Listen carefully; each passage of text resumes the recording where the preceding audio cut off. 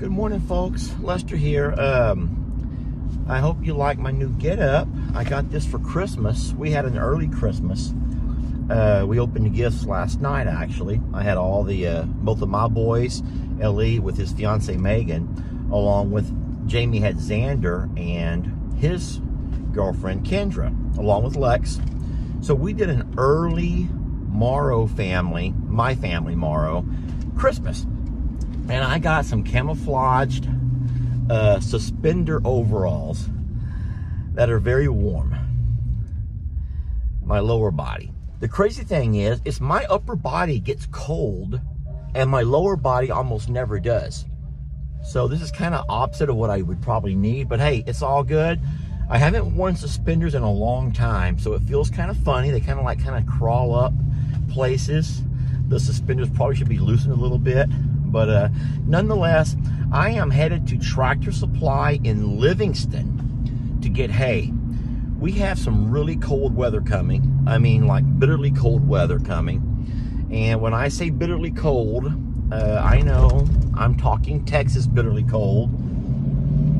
But enough so where I'm gonna have to buy some hay for bedding. So you guys come along with me. Let's drive up to Tractor Supply. Let's get some hay. And we're gonna have some fun putting this stuff around. So it's gonna be a big day, an important day, and we're trying to plan ahead, because if we wait too long, I can promise you all the things that people buy up during these cold weather, these snaps of cold weather, are going to be gone. So y'all come with me today. I called for a loadout. That means they have someone come out and help you. But my problem is sometimes they'll send out young ladies. And guys, I'm not going to be able to allow a young lady to sit here and do this kind of work for me. It is a guy. I'm lucky, because if it had been a girl, I would have felt bad about having to have her do my job for me. I'm watching his hand. He says, stop there. Okay. Woo. This fella here, I have to laugh. He was saying that he's been here for 2 years, huh? A year and a half, and this is the best hay they've ever had in his whole year and a half. And I says, what's unfortunate about that is that this is all going to be used for bedding for our pigs and our goats, because we feed round hay. And so how crazy is that we finally get to find some really good hay, and gosh darn it, it's going to be laid in. That means peed in, pooped in, but it will keep them warm for this cold spell we're going to get. You don't know how blessed I am for that. That was a guy. I gave him a tip. I gave him a good tip for helping me, but I told him, I says, man, I got a bad shoulder. I'm trying not to work it.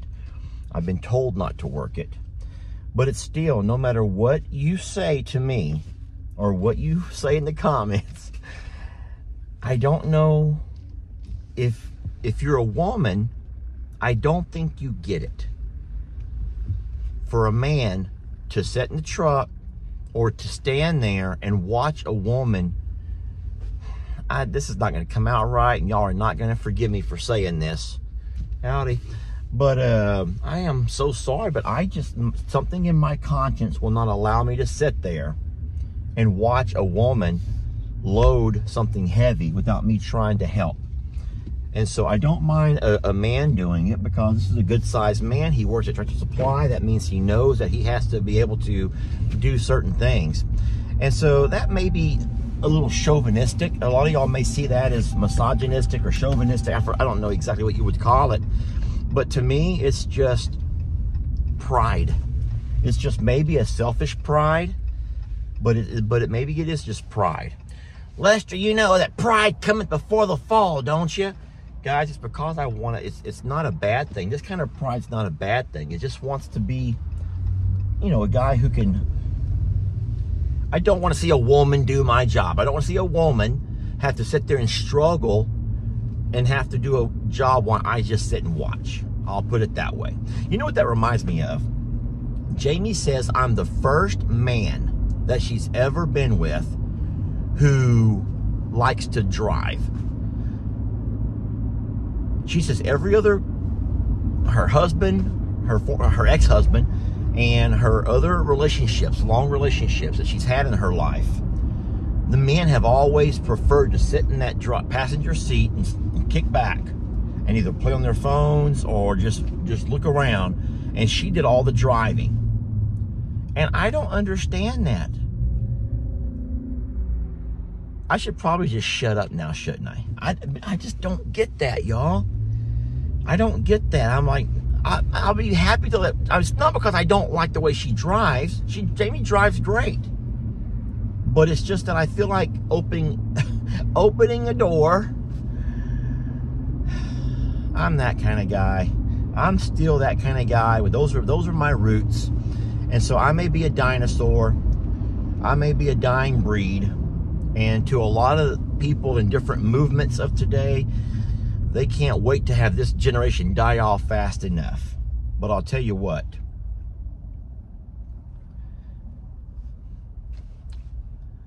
I'm just glad there was a guy there to load the hay. Because if it had been a woman, I would have gotten out and climbed up and done all of that. And I'd probably say, oh, gosh, darn it. Anyway. Don't hate me. Ladies, don't hate me, please.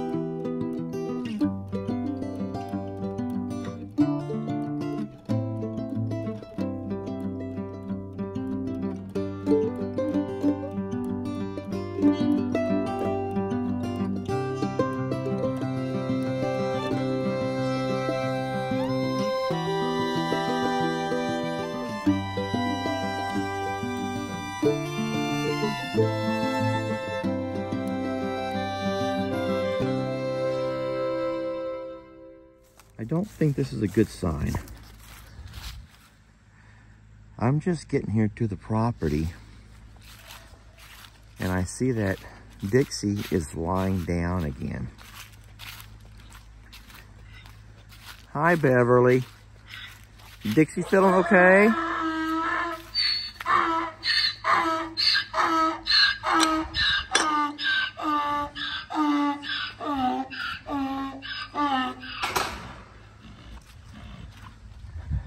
She says no. Beverly says Dixie's not feeling well today. Guys, I don't know what else we can do. Hi, babies. Everyone okay? Hi, sweetie. Baby, why are you laying down? So she might just be laying down to get off of her feet. She might just be lying down to get off her feet. I know I repeated that, but I'm just thinking out loud. She pooped again inside of her stall. And so you guys know what we talked about. This is not normal.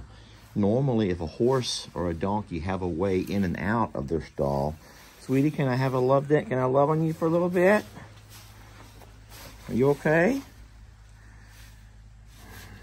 I think it's very abnormal for a horse or a donkey to poop inside the stall because they don't normally like that. They are very arrogant.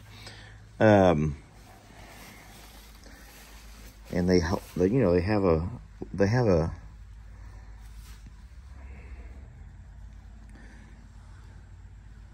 just hold themselves to a higher standard than lots of other animals. And so a horse, when they have access to be able to come walk in and out, I wanted to see what was going to happen here. When they have a way to walk in and out. Beverly, I don't think that she wants you on top of her. She's trying to headbutt you to move out of the way. Let me get back over here and kind of talk to you for a minute.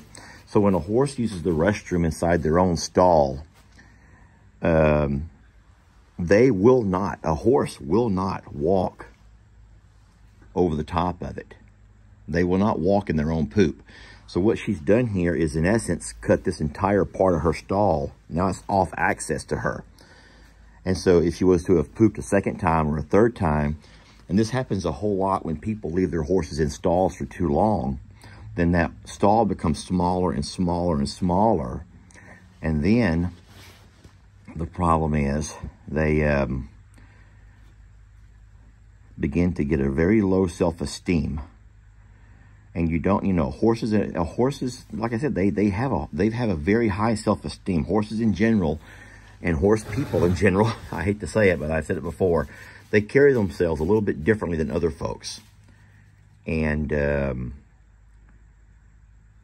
boy, I tell you what, guys, I'm just not real sure about this.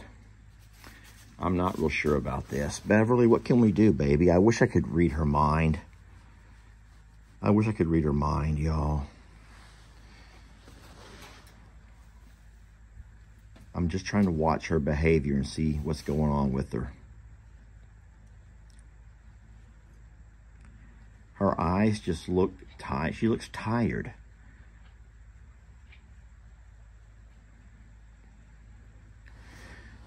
Beverly, sweetie, I know you want to be close to her, and I know she likes having you close to her.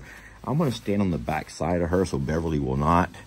Maybe she doesn't mind me being over here. Sweetie, I think you should have to get up.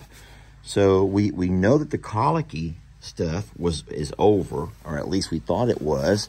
We've had a vet come out and all of that. But we knew that the only issues was the thrush. And we've been treating that and cleaning that and giving her painkillers. But I'll tell you what, I don't like the fact that she's laying down facing the corner. All right, I just made her get up. I made her, guys. I hate to say it, but I just made her get up because I know that if it is a colicky stomach, they have to get up on their feet. And then as soon as she got up, she did poop. But once again, she's staying right here. And now look at her mouth, what she's doing. What are you doing with your mouth, baby? Sweetie, what are you doing with your mouth? Are you okay? I don't think that's a yawn. I don't think horses yawn. And her tongue. I remember that I was reading in a comment something about the tongue. Whenever the vet was here, she checked her teeth, and her teeth are fine. So we're not concerned about a tooth infection. But when she does stuff like that, it's very alarming and concerning. And I don't really know. I don't know, but I do know she pooped again in her stall without coming out of her stall.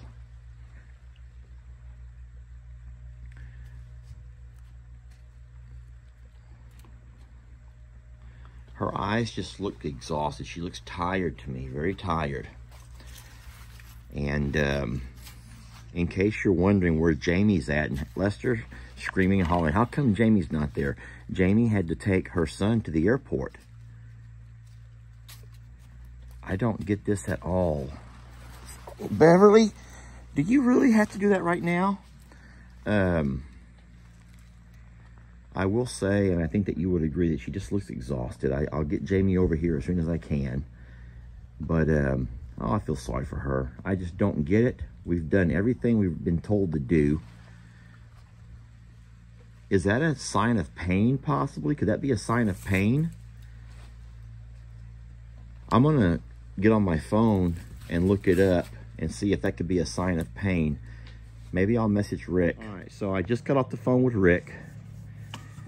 He said, you have to get her to walk. He said that her using the restroom in the stall is only probably because she is finding walking to be discomforting. And so he wasn't so concerned about that, but he says, get her up, and if you have to put a halter and a lead on her, make her walk. Make her get up and get going. He wanted to talk a little bit about how much water she has drunk. And so I said, what I did, I filled this up last night before I left. And so I says, Rick, she'd only drink about a quarter of that, but that's with her and the donkey. And he said that's not enough water. So he suggested I go ahead and give her something to supplement that. He actually said you could probably put a little bit of salt on a carrot or an apple. He says that's something that she would eat, and that might make her thirsty enough to start drinking more, because we don't want to get her dehydrated. I had to do a little skin test. I felt her skin, the elasticity of her skin, and we talked about that. Rick walked me through a lot of stuff, but mainly he wants her to be up. He just wants her up. And the skin is actually bouncing back. It's not just laying there. It's bouncing back. So that's a good sign, I think he said. But I just don't know, guys. I mean, Rick was real blunt, and he says, hey, your horse is either going to get better or she's not. And, you know, I love the way Rick lays it out there and tells you the way it is. And that's true. She's either going to get better or she's not. We've done everything the vets told us to do. Baby. All right, we're going to figure this out. Rick said make her walk. Make her. So what I've done is open the gate. Guys, I'm going to make her walk. Make her. And so the only way to make her walk is to make Beverly walk. And if Beverly walks, then she'll walk.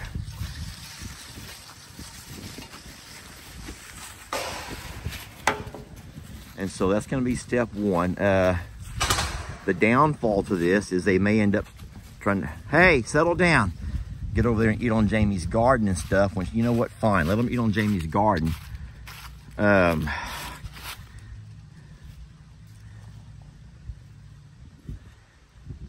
I just don't know, man. I just don't know. Okay, friends, winter is upon us.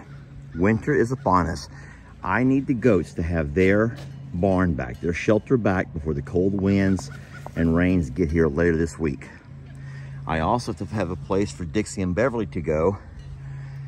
So what I'm going to do is move Carl and Debbie into that pasture. That gives them a loafing shed, their own water, and Carl's nest. As of right now, Carl can go in any pasture he wants because the gate over there is down. I'm going to take my tractor into the pasture, hopefully using my tractor and this roll of hay to block that gate while I reinstall it. I have my tools right here. This is going to be risky. It's dangerous. I'm here alone. So y'all say your prayers and just, you know what? Just come along with me. Y'all just come along with me. So far, so good. Carl's still eating. He has no idea what's going on.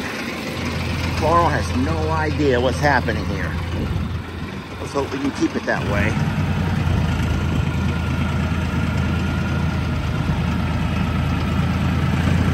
Carl's coming this way. I am not ready yet. I am not ready yet. I don't know what he'll do when he gets over here. I'll use a tractor to jump on if I have to. I hope he'll just walk away and let me work. I can't take my eyes off of Carl though. There he comes. He needs to go back to eating.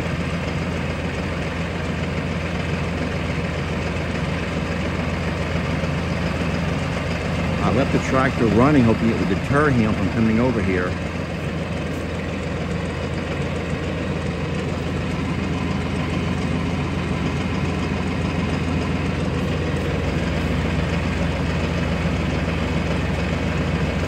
I have to get this down and put onto there.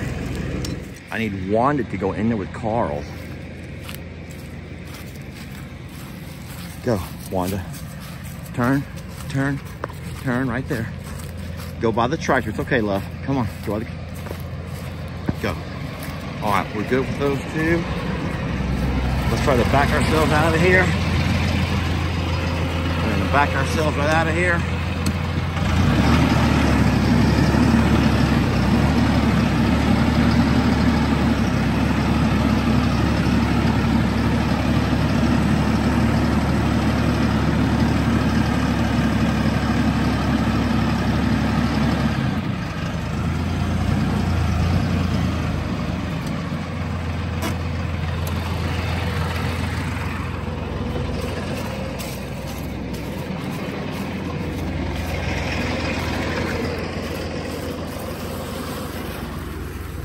All right, nothing to it. Carl does not like the fact that I pulled one over on him. He's very upset with me. Yes, I pulled one over on him. He spit in my mouth, Carl. Ugh. He spit in my mouth. I didn't swallow it. I spit it back out. But it was something with substance like it had texture to it. That's probably too much information. Ah, gross. If I end up dying from the bird flu or something, y'all remember this date and what happened on this date. And never get that close to an ostrich. Not one that spits. Tell you what, I sure hope these gates hold. I'm gonna fill up your water, Carl. I'm filling up your water. Carl, you're stepping in your water bucket. Carl, guys, he literally is stepping in his water. You're gonna trip and fall and hurt yourself, sir. All right, I'm just gonna walk away from here. I just walk away from here. Don't trip. If he would have knocked that bucket over, I'd have been in bad shape. Now your water's gonna be all dirty, Carl. Carl, you're what? Freaking Zoid!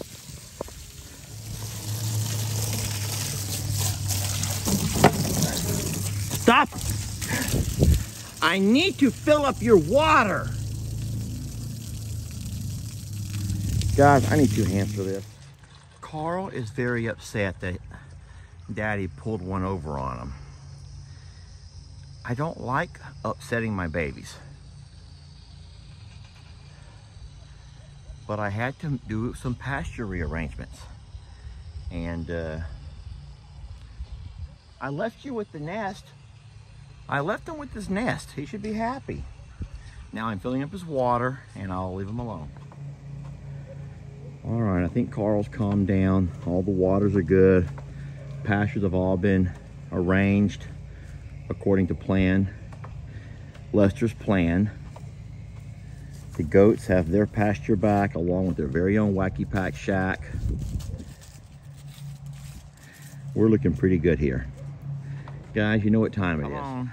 Everybody up on your feet, off the couches, off the love seats, sofas, recliners, rocking chairs. Let's dance ourselves out of this video and we'll see y'all next time.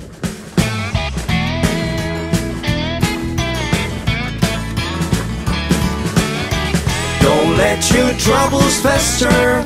Come watch Longhorn Lester.